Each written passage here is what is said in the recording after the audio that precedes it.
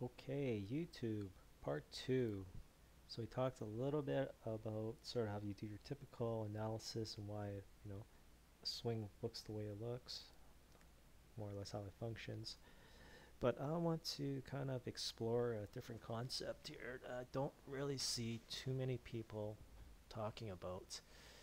That's actually, and really nobody really, like your typical good player, when they start young, they really kind of figure these type of things out themselves.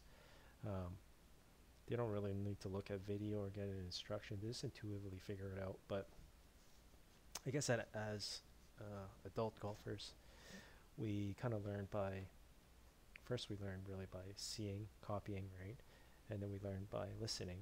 But really, the golf swing kind of needs to be learned through understanding certain concepts, and that's why they talk about feels and things of that sort, and why that's important and why you want to feel a certain way.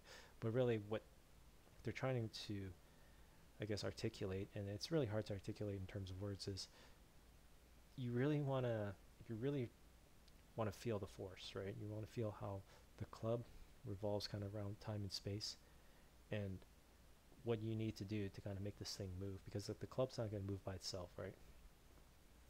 So, like, let's kind of get into this, and we see our typical lines here.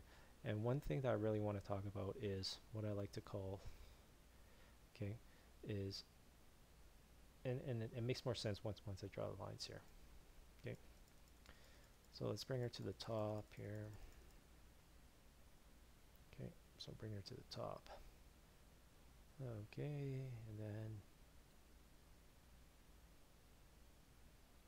so right about here. So this is sort of like, obviously it's not perfect, but we kind of see this is sort of like where the swing kind of starts. The club is moving back the other way. Okay, so this is for all intents and purposes. Assume that this is sort of where she's kind of going back down, right?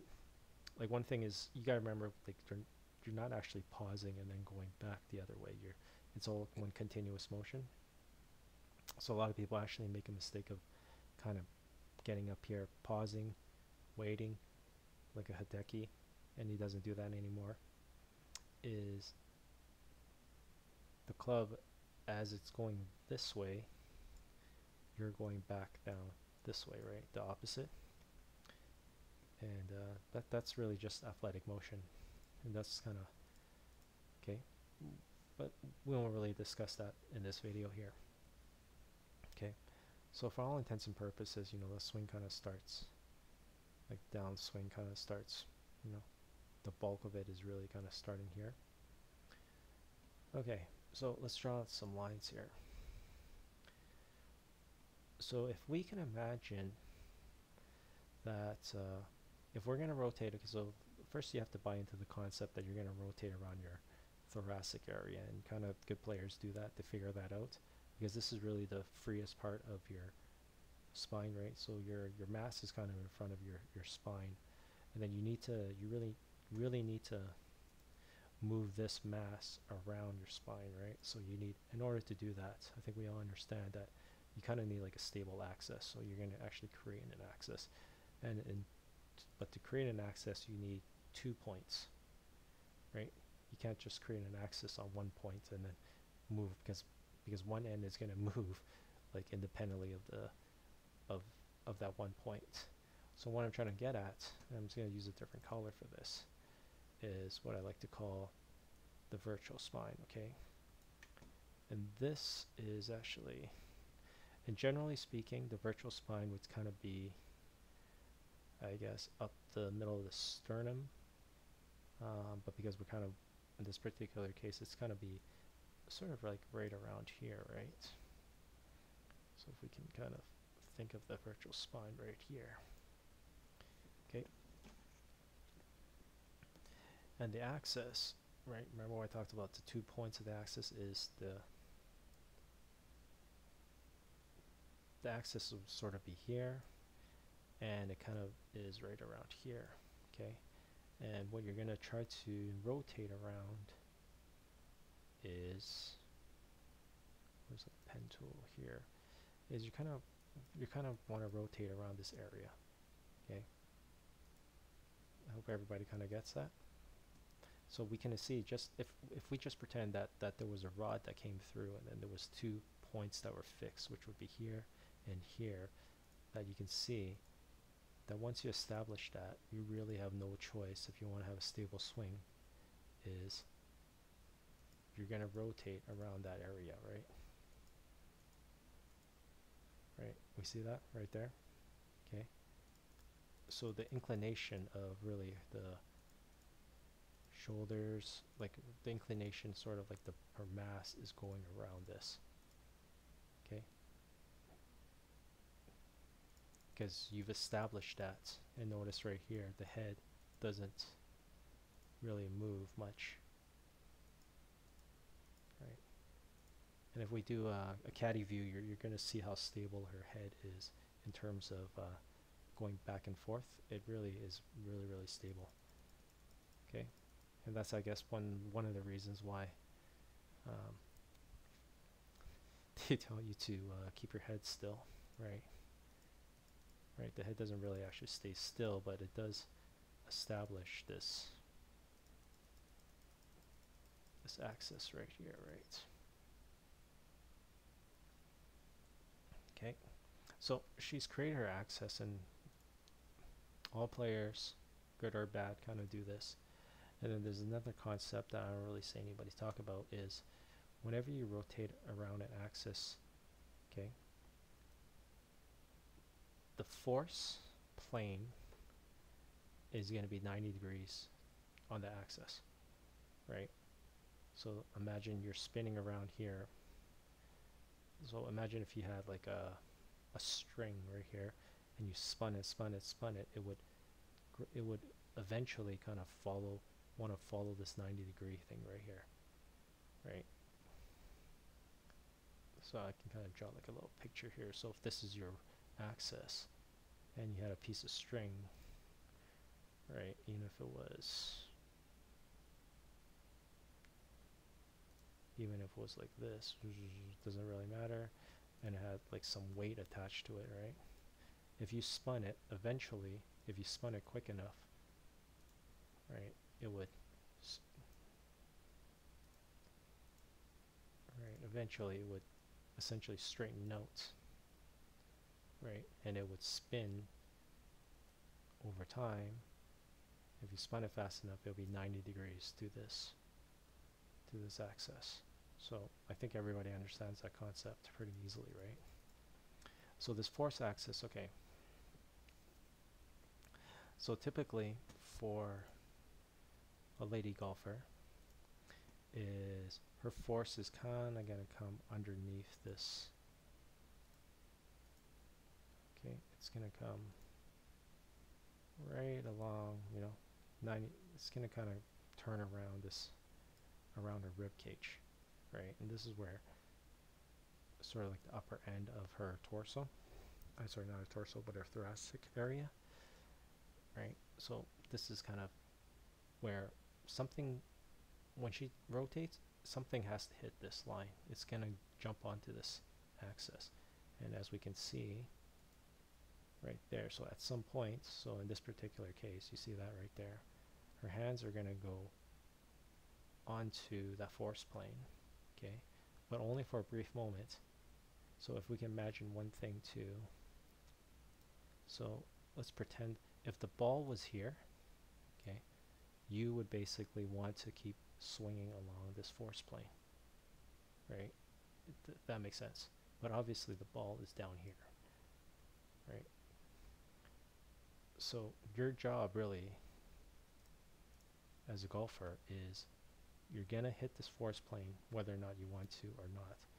Ideally you want to hit it early and then stay below it, right? Because if you hit it and you stay on it, you'll have no ability to create any leg or have any control of the shaft, right? So as we can see right here, she keeps rotating underneath the force plane, and then she's going to come sort of around the force plane, right? Which would sort of be like right? So if we kind of extend like right here, right? Kind of along that force plane. Okay, so that's sort of the general concept of how players get this. They have this, they know instinctively that this club is wants to kind of go shoot out this way, right? So they're doing everything that they can to prevent that for as long as they can, right? And also because the ball is down here, right? Remember what I said, you don't want anything to really truly line up. So you're not really letting, as you're rotating, you're keeping those hands below this force plane. And then right about here, you know, you get back onto the plane, the ball's gone, and then you kind of just let it go,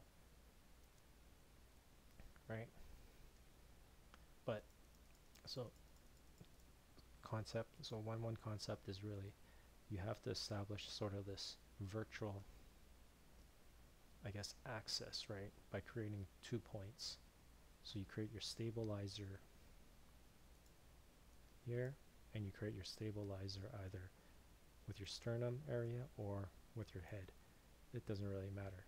But regardless, this club or the force is going to, you're going to generate some type of force that's going to revolve around your mass, right? And the club is going to want to seek that out, right? Because this is heavier than here, than here, than here, than here, right? Even though the club only weighs a few hundred grams, once this thing is in motion, it creates more mass than every other part of the chain, so to speak.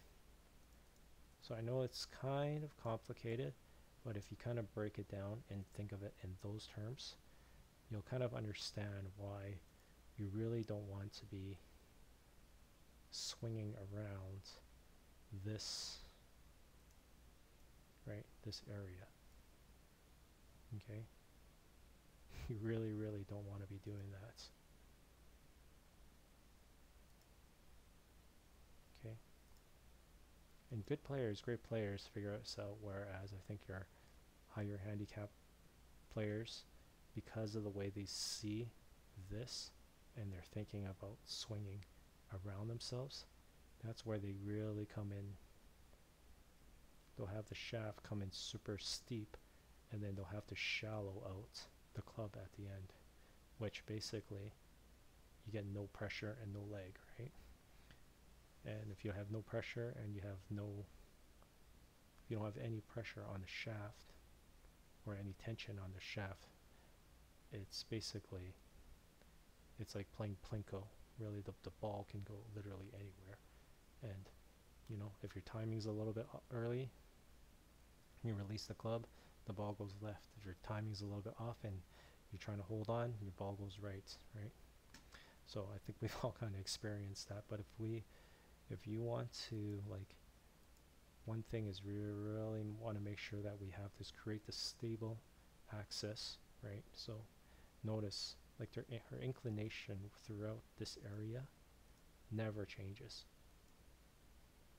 right? She just rotates. She just allows herself to rotate around, right? Around this axis, right? We see that? See that? Like, these things that, you know, I'm not making these things up. These are just very simple things. It's just simple physics, right? You have this club that's rotating around a fixed point. It's gonna want to seek what I call the truth or the force plane, and you don't want it wants to do that, but you're not going to allow it to do that until well past impact. And that's what, you know, good players kind of figure out. So there we have it. Elizabeth Esterl, you know, demonstrating one of the great swings that I've seen in professional women's or men's. Like, just amazing action. Really good swing here. One thing that I noticed too here is actually she doesn't actually let this thing Like it's almost like she's kind of holding on a little bit. Um, but like I said, you know, this ball is gone. Like it's basically going straight here. And I would actually have a hard time imagining anybody having this swing, not shooting in the par all the time. I would almost figure that par would probably be one of the worst scores. Like this is actually just an incredible, incredible swing. So there you have it. Elizabeth Esterl. One of the great swings that I've seen. And there's just so much you can learn from it. Alright, thanks.